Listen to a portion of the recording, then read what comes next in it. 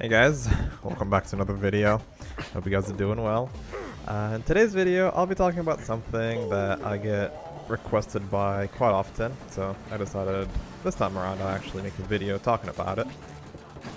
So, since I think 2 weeks ago, Gearbox and 2K I guess announced that they're not going to be doing any more hotfixes, or at least they're going to make them so infrequent.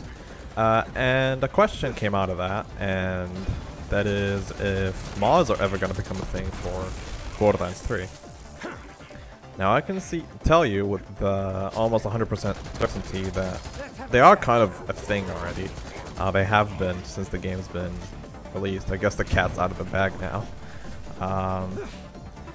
And whilst we're waiting for like modding to improve a little bit before we can like do anything official, especially after the 4th DLC kind of came out.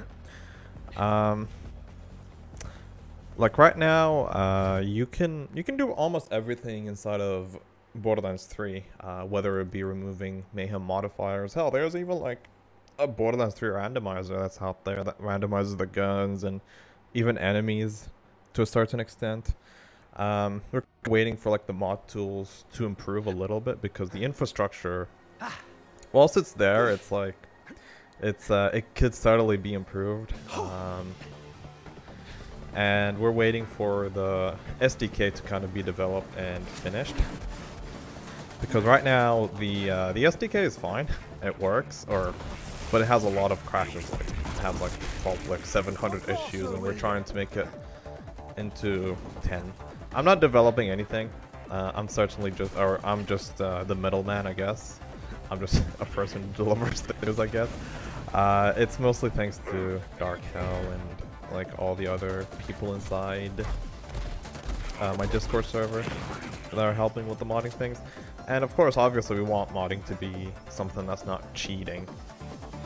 We want it to be something just like Borderlands 2, where you add just more content to the game. That's kind of what we want it to be. You know, it'd be nice to have mayhem without modifiers, or even redo the whole anointment system. Or you guys let me know in the comments what you guys want. But I'd certainly expect mods to kind of be a thing at late 2020, or even early 2021. At least before the 4th skill tree is gonna come out. But yeah, no. This is more of like an update video, especially because I sadly have been a little bit busy, which is why I haven't been uploading. But hopefully I can improve on that regard.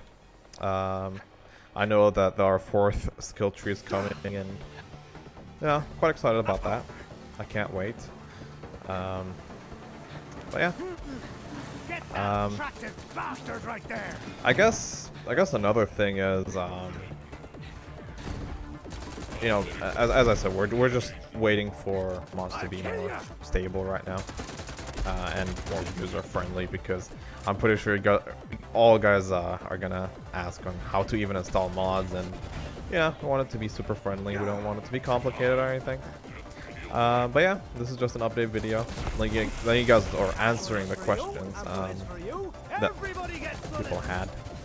The build I'm using right now is just a build I made with Clone Zane. It's pretty amazing. It's a light show and an old god with a pearl, and I got the Seeing Dead from him too with action skill damage, and it's great. Kills jackpots in 2 seconds. Mayhem. Anyways, leave a like if you enjoy the video. If you have any questions, please leave them in the comment section below. I'll try to answer them as I see fit, and I'll see you guys in the next video. Thank you so much for watching.